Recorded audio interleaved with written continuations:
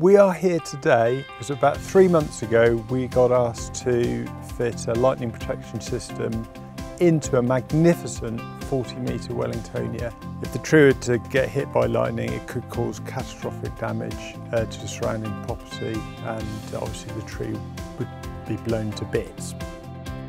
We've never done this before, we've never been asked to do this before, so we enlisted the help of our friend Ben Fust from Arbor Bolts.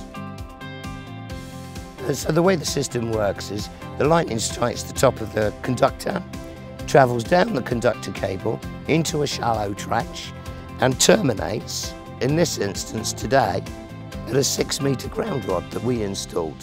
Traditional lightning protection is all about the non-dynamic structure. In order to secure the lightning protection system to the tree, people will use a variety of screws and nails and things like that. A tree, quite clearly, is a dynamic structure. The major difference is in the arbor bolt fixing itself.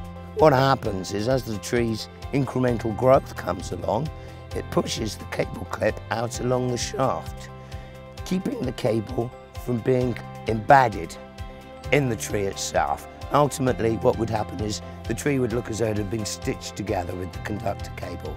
In a nutshell, the lifespan of an arbor bolt lightning protection system is at least 30 years and capable of taking multiple strikes. Yeah, the day went really well, and we're definitely happy to offer this as part of our services.